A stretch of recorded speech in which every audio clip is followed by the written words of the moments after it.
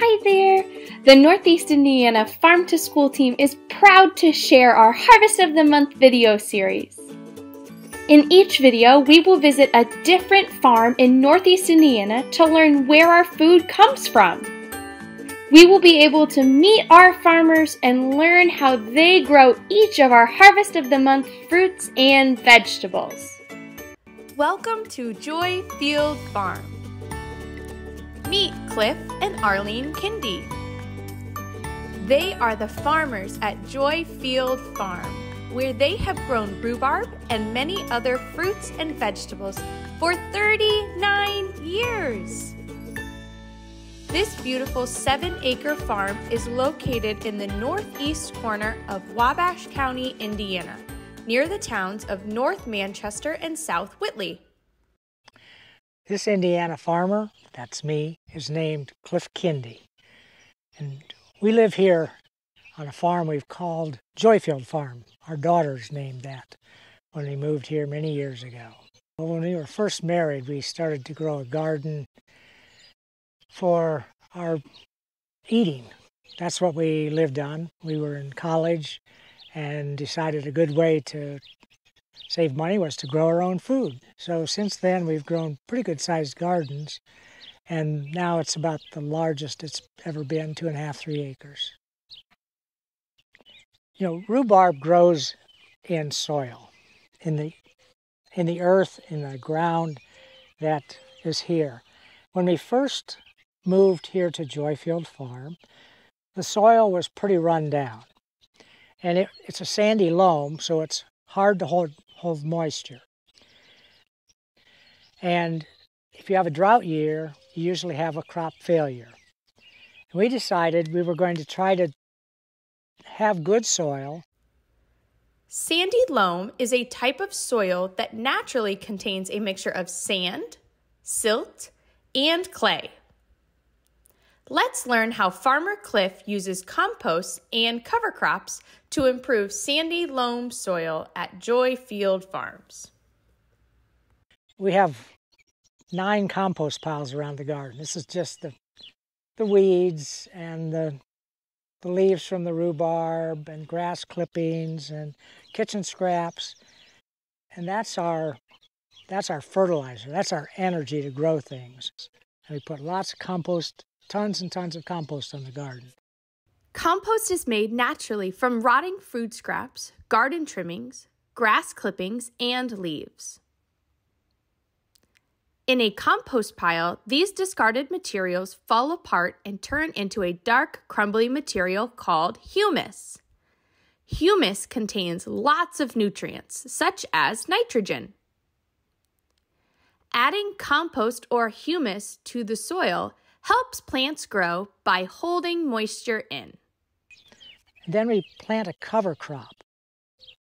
A cover crop is a plant that adds nutrients to the soil, that maybe opens up air passageways and water passageways down into the soil. And so we put lots of cover crops. So each year, instead of leaving the land bare after we harvest peas, for instance, we'll put a cover crop of oats and soybeans. So the oats adds humus to the soil, and the soybeans add nitrogen to the soil. So both of those are very important for growing plants. Humus is the plant matter that becomes part of the soil, that holds the moisture and gives the moisture to the earth, to the plants when they need water. Now, when we have a drought year, the humus in the soil keeps the moisture there lots longer. So it's like having an irrigation system, only it's in our soil, just easy to use. And so we're trying to do things that are sustainable, that make good crops, that when you grow up to be a farmer, when each of you become a farmer, the soil will still be good, ready for you to use. The garden, market garden, is fairly big for a garden, but we don't do everything all at once. People say, oh, it's a lot of work, but it is work. But we don't have to do it all at once. So you do a little bit here, a little bit there, and It just adds up to the whole garden when you're done in the summer. I like Joyfield because I can hear the birds. You can probably hear them now. And I like to hear the frogs and the birds in the marsh. We're right next to Audubon land, so we can hear the birds, and I like just the peacefulness, except when the cars are going by, but it's peaceful most of the time. We grow about 60 kinds of fruits and vegetables, like carrots and cabbage and peas, onions, raspberries, strawberries, broccoli, squash, potatoes, on and on. Let's listen as Farmer Arlene and Farmer Cliff tell us how they grow rhubarb at Joyfield Farm. Well, rhubarb's easy to grow, so it was an easy thing to start, and doesn't have many pests, and you can just kind of let it go. Pick it. We pick it all summer. Well, people sometimes ask us how long a rhubarb plant will exist, well, how long it'll last. And we planted ours 39 years ago, and we still have it. So I guess it lasts for a while, but my guess is that those roots that grow the rhubarb, the rhizomes, just keep growing new rhizomes and expanding. So what is originally one little plant becomes a clump of plants. The rhubarb plant is a perennial plant that can live for many years. Rhubarb is also a rhizome plant.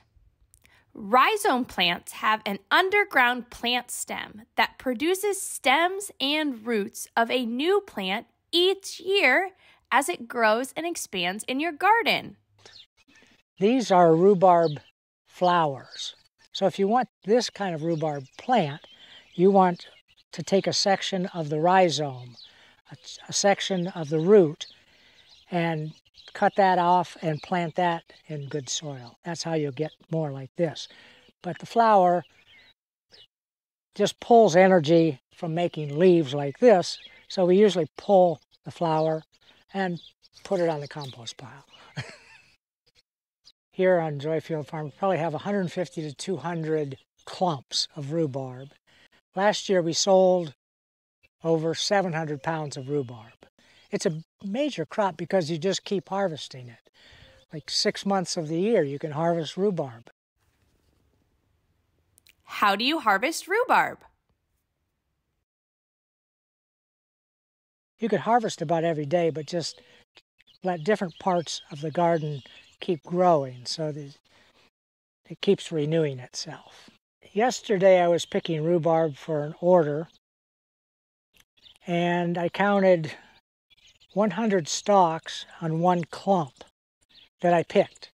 And I pull it so that if you cut it off, it leaves a little bit of stalk and it tends to spoil.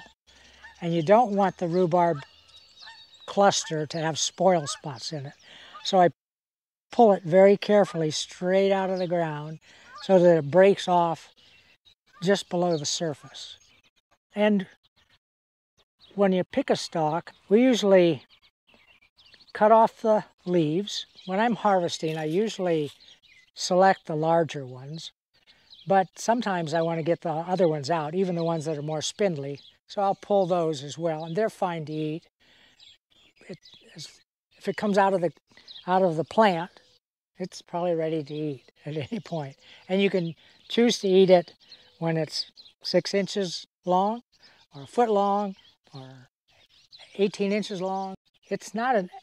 This rhubarb is not an easy plant to store after you've harvested. You can usually keep it in a refrigerator if it's wrapped for a week or two, but it could start to go bad after that. So if we want to store it, we'll often can it, go through a canning process in jars, or freeze it in little bags or boxes that we can put in the freezer. We sell our rhubarb at the farmers market in Manchester and also here at the farm. We also sell it to Fort Wayne, Three Rivers Food Co-op. How do you eat rhubarb?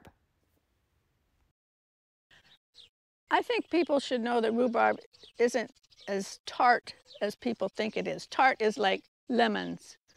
When you have lemons, you make lemonade, but you don't just make lemonade, you put some sugar in it. Same with rhubarb. When you cook rhubarb, like for a sauce, you put some sugar in it so that it's not so tart.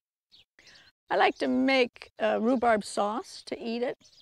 You just chop it up in small pieces and cook it. It makes like sauce, like an applesauce, but it's rhubarb. It's a little bit red. I like to make rhubarb dream bars, which is like a cookie bar. It has egg and sugar and rhubarb on top of a crust. I like to eat rhubarb in rhubarb crisp with a little bit of milk on it. Or I like it in rhubarb dream bars. This is kind of top of the line. There, you could probably energize your body for working on the farm out of rhubarb dream bars. Thanks for visiting Joyfield Farm and learning all about rhubarb with Farmer Cliff and Farmer Arlene. Let's remember to thank our farmers for producing delicious food for us all to eat.